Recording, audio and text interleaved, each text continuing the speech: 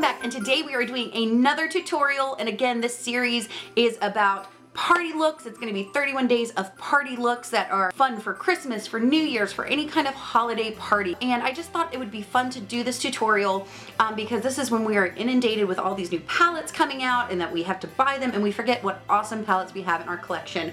And today's look is featuring the Urban Decay Electric palette. Now this is a palette that from what I've seen is universally loved and comes very just well reviewed, highly regarded. But the thing is this palette, people have purchased this palette and it just sits in their collection because they don't know what to do with the colors.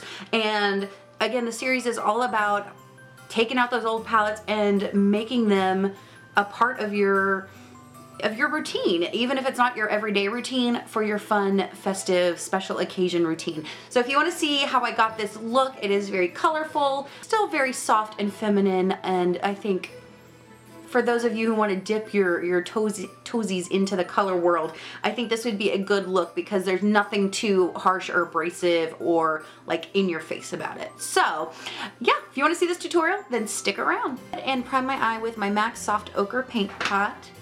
And I'm just going to spread this all over the eye from brow bone to lash line. And then I'm going to put a little bit on my inner corner just to brighten it up and kind of cancel out some of those dark circles. Now I'm going to go into the Profusion's brow palette, and I'm going to just take the little brush that's in there, the double-sided brush, and I'm going to pick up this shimmery shade, and we're just going to use that to set right underneath the eye. Once we have finished with that, I'm just going to pick up a fluffy brush. This is from Soho London, and I'm going to go into this the other half of that highlighting shade, and we're just going to use this as our transition. We're just going to start blending this all over the lid. This is a really nice transition color because it's soft and very light, but it can be built up. Alright, now we're going to go into the electric palette, and I'm going to pick up a BR 250 brush from Coastal Scents, and I'm going to pick up a little bit of Savage. This is a very intense color, so I'm going to dust off my brush, and I'm going to start laying it over that that transition shade. We're going to just slowly build up this color. That's better. I didn't have my ring light turned up. Sorry about that, guys. I was wondering why it was so dark. So we're just going to blend that softly, and if we want to build it up, we definitely can. But now taking that same brush, we're now going to go into Jilted, which is this really pretty duochromatic color. Again, this is a very, very pigmented palette, as I'm sure you know.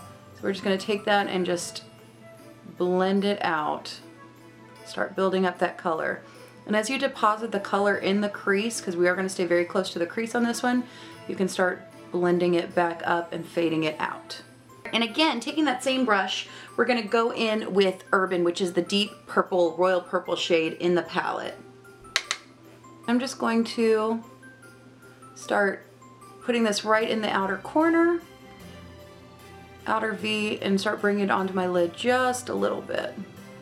And the same thing, once we get that most of that color deposited on the lid, go ahead and just blend it up into Jilted. Alright, now I'm just going to pick up a flat shader brush. This one is from MASH, and I am going to go into the shade Fringe, which is probably one of my favorites in the palette. I just love this shade.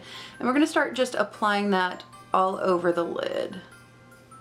You can wet your brush if you want, but this is already a really colorful look. I want it to be a little bit more romantic. But you know, do you. Whatever you feel like doing. So I'm just doing a little bit more toned down, soft version. And I'm just going to blend that right into Urban. So that's going to go over pretty much the whole lid. And again, just start blending it. And with the other side of the brush, I'm going to go back into Urban, and I'm going to start just, again, reiterating the purple on the outer corner and transitioning it over. And it starts creating a really pretty, like, royal blue type of look. Now once we have all of those shadows placed where we want, I'm just going to go back in with no more product on that BR 250 and blend everything out. Then I'm going to go back in with that fluffy brush. I'm going to pick up a little bit more of that kind of mid-tone brown that we used as our transition. And again, just softening everything up. Now you can absolutely leave the eye like this, but what I'm gonna do is I wanna add just another layer, just some sparkliness on the eye. So I'm gonna go in with that same flat shader brush. I'm gonna pick up a little bit of Revolt. And again, I'm just gonna start placing this in the center of my eye and just blending it out. And this is just gonna add some shimmer and some sparkle to the look.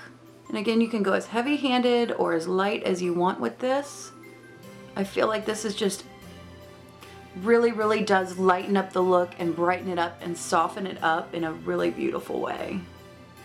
And again, I'm just gonna go in with that VR250 brush with no more product on it and just reiterate those outer colors just in case Revolt got up higher than the lid. Now for the inner corner, I'm gonna take what is this? Midnight Cowboy from Urban Decay. It's just like been my go-to highlight shade lately. And I'm just gonna take this little Sephora brush and I'm gonna start blending that into, what is it, Fringe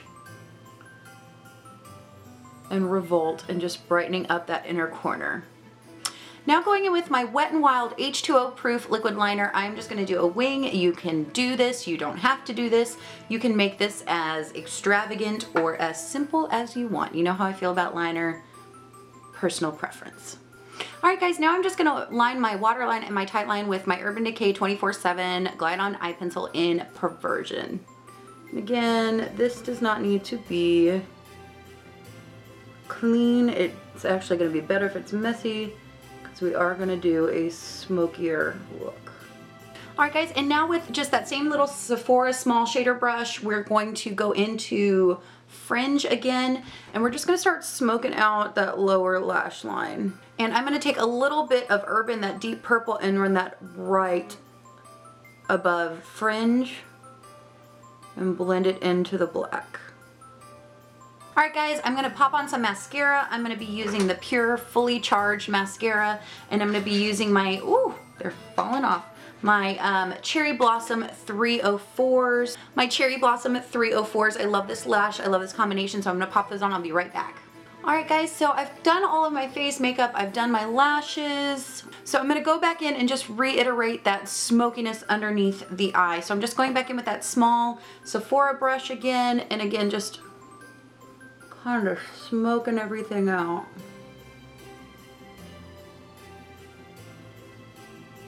I am taking this down pretty far because I do want it to be dramatic, but I'm going to soften it up just a little bit.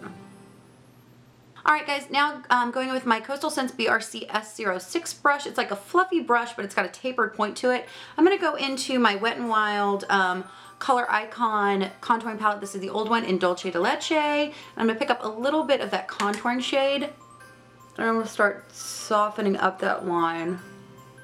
Alright guys, and then if you need to, go ahead and clean up your lash band with your liquid liner, and then we are going to start working on the face. For the face, I'm just going to go back in with that Dulce de Leche palette and my BRC S25 brush, and I'm just going to start contouring my cheeks because I got a big old fat round head. We just need a little bit of definition. So it's going to be a little bit softer. I like this color because it's not quite as extreme on me, but it gives a little bit of definition and kind of livens up the face without being too much, especially when we're doing a somewhat not subtle eye look.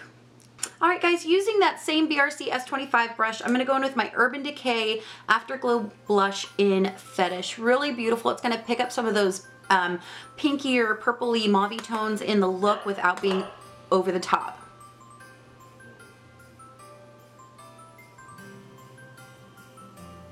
I'm just going to brush up that brush again, and I'm going to go in with my Soap & Glory Glow All Out face powder. I really like this highlighter. It just gives a beautiful, like, airbrushed finish to the skin. And it has the most beautiful, I don't know if you can tell, like, iridescence to it. It's gorgeous. It's a very subtle highlight. Well, it's a very natural highlight, but it's not too subtle. Does that make sense? Like, you can see the glow. You can see the glow. Alright guys, and since we're already kind of going ham on the face, we're just going to go ahead and carry that over to the lips. I'm going to use this really kind of hot pink matte liquid lipstick. This is from Tattoo Junkie. This is their long-lasting smudge-proof lip color in Riot. This was actually out with that DC, you know, Girls of DC collection that was out in Walgreens, and I already really enjoyed all of the other lip colors that I have from Tattoo Junkie, so I thought I would give this one a try too.